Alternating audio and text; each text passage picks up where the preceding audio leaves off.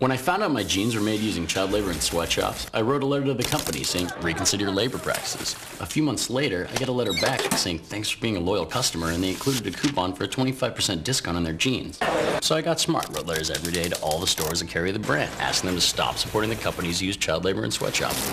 And I just kept getting letters back thanking me for my concerns and more coupons for more discounts on more jeans. So I'm telling my friend about it, and she flips out saying that between all the letters and coupons, some paper company cut down a small forest, driving off 2 indigenous tribes, hundreds of endangered animals, killing thousands of plant species, some of which may have contained vaccines for HIV, cancer, and syphilis. Meanwhile, the guys cutting down the trees are 13-year-old kids who will work night and day for months just to save up enough money to buy a pair of jeans made by child labor in sweatshops.